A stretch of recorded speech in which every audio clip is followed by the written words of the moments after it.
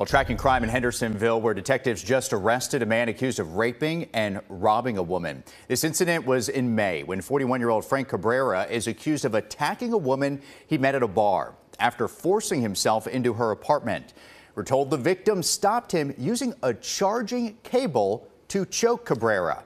He got away, though, still with both her purse and car keys.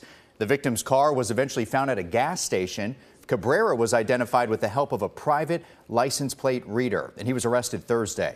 He's now charged with aggravated rape and burglary, sexual battery, vehicle theft, and theft. He's being held on a $137,000 bond.